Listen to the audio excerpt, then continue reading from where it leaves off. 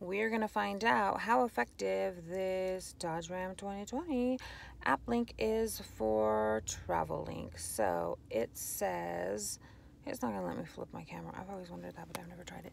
So it says that on where I am right now at the Shell gas station, that, can you see that?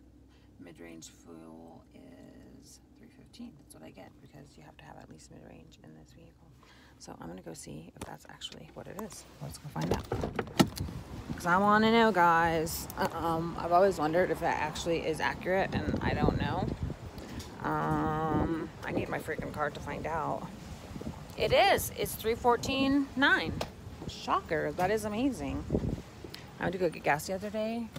Actually, yesterday I went to go get gas. And it was saying, oh crap, I just got my nails done, which I don't normally do. I should, because I have boy hands. I went to go get gas yesterday, and it was like 3 something, because that's what they market it at, right? And you know it's going to be more expensive if you're getting Plus or whatever.